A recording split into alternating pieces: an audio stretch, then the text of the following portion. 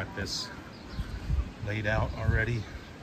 It was off about 4.5 inches, so we're gonna put this footer in, level it going this way, and then we can lay the block going up. Just lay this little footer, put a little bit of wire in, and that way it can run this way and have no problem. It goes from maybe 1/2 inch all the way to about 4.5 inches. So they tilted this slab so that the water could run off, and then we cut some PVC pipes so that when they're blowing the water this way, it can come out through the bottom. Real simple. Just getting it down below the line.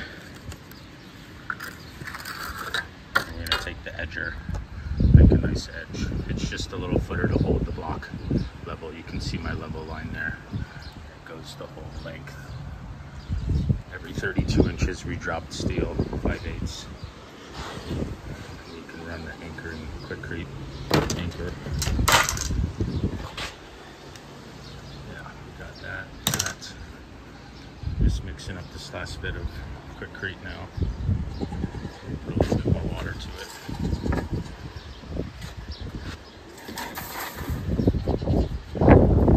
Pretty windy today.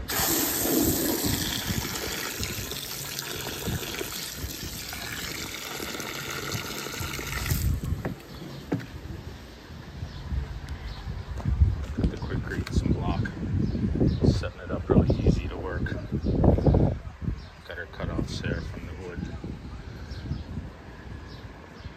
So we're sitting here, I'm going to the line. You can see we've got it pitched down to 1/2 inch or 1 inch. And then we have it going up to this way and then all the way around. So we got that going this way. It's gonna be nice and level. Got this temporarily fenced off for the goats and then come in here. We just did it to the rebar.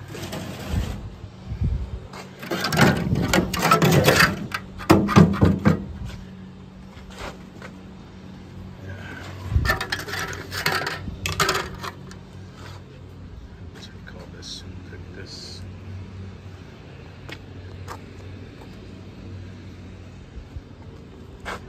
Looking good.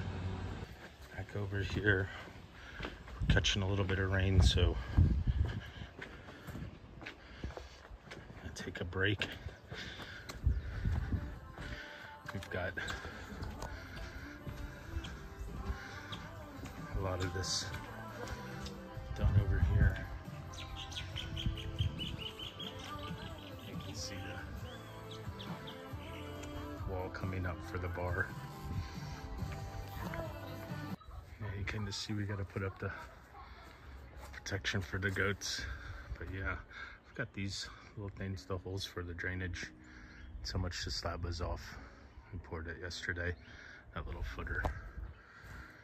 Now we're just doing the corners. I'm gonna fill in, come from this side, come this way. And we've got a nice little wall that we can build our bar top on.